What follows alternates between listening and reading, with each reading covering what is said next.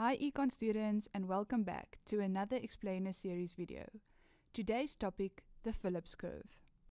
Please note that this is video 1 in a two-part series dealing with the Phillips curve. Let's start at the beginning. In 1958, an economist named A.W. Phillips published an article on the relationship between wage inflation and the unemployment rate. In this famous article, Phillips found an inverse relationship between wage inflation and the unemployment rate. Since the publication of his article, numerous economists started to investigate the same relationship as what Phillips did. As research progressed, the relationship extended to include not only wage inflation, but inflation in general. The relationship between inflation and unemployment is found to be negative or inverse. That became known today as the Phillips curve.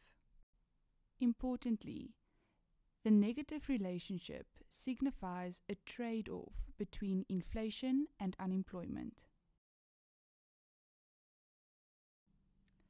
Phillips therefore suggests that one cannot increase without a decrease in the other. If we want to reduce inflation, this would be at the cost of higher unemployment.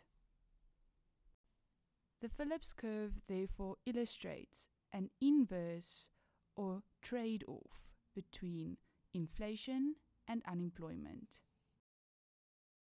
This negative relationship can be illustrated on our Phillips curve. On our y-axis, we will have our inflation rate, and on our x-axis, we will have our unemployment rate. And here we have our downward sloping Phillips curve. Now, in order to illustrate this trade-off, we will start at point A, where we will have an inflation rate of 6% and an unemployment rate of 8%. Suppose that we are dealing with an economy that focuses largely on employment and will therefore need to reduce the unemployment rate. This can be done by accepting a higher rate of inflation. We will therefore move from point A upwards along our BC curve to point B.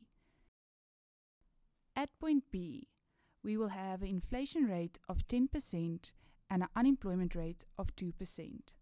The unemployment rate therefore reduced from 8 to 2 at the cost of higher inflation from 6 to 10%. Now suppose that we are dealing with an economy who focuses largely on inflation. Again, we will start at point A, and we want to reduce our inflation rate to 4%.